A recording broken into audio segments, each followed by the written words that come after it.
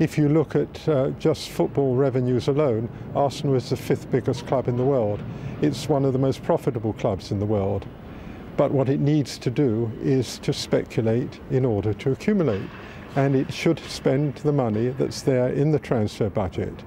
And I feel that whilst Arsene Wenger is, as I said, a genius of a manager, he should be challenged more.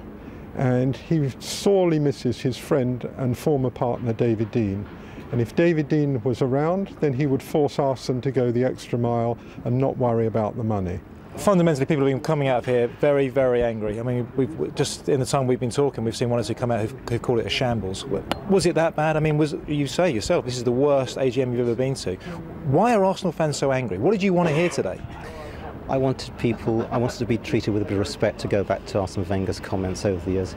We were not treated with respect. If someone makes a mistake, it's not the end of the world. Nobody dies as far as I'm concerned. But it was just, I've used the term, they were like politicians. They did not answer the questions. Lots of mistakes being made.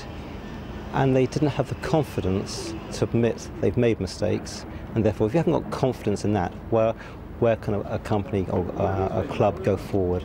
And I have lack of respect because they have lack of respect for me as a shareholder and as a supporter. Arsenal are going to stand still because the game has changed.